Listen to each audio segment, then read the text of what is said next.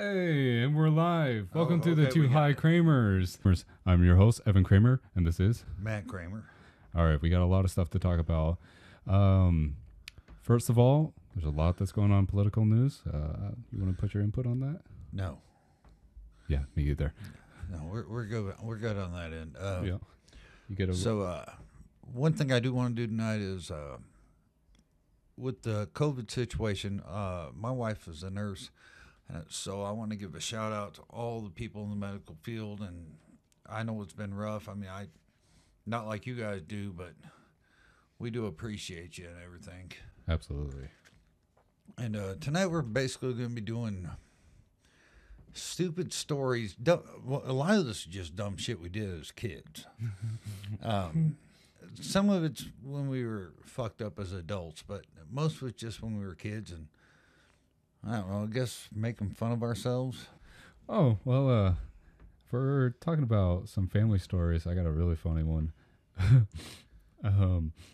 One time I was at JCPenney with my mom, my nana, my grandma, and my siblings.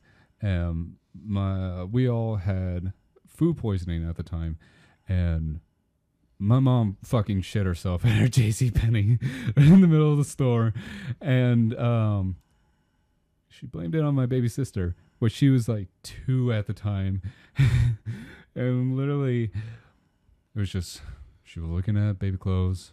My nana, grandma were just off in the other section, just trying to help her out. And then all I heard is, I look over and I'm like, what the fuck? And the look on my mother's face was just, I just shit my fucking pants into JCPenney's. And there was a lady that came by. She's like, oh, your daughter made a little tutu. And she's like, yeah, she fucking pooped her pants. And I'm like, did you just blame a fucking baby for an adult-sized shit at JCPenney's? I think that's considered a shark. Yeah, but God, oh.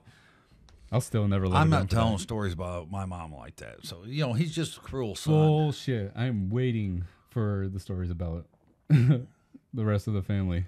No. I don't tell a lot of stories about my parents.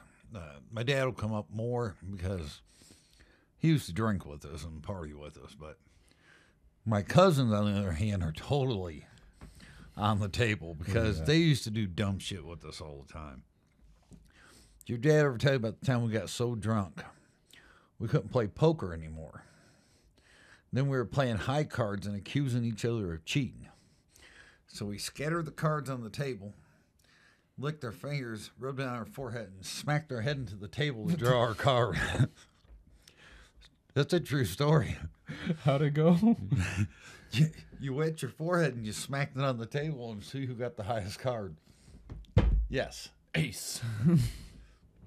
Yeah, we bought 3 or 4 30-packs that day and decided between 3 people we'd drink them all. It was pretty impressive. Pretty stupid, but, whatever. Just about to say, like,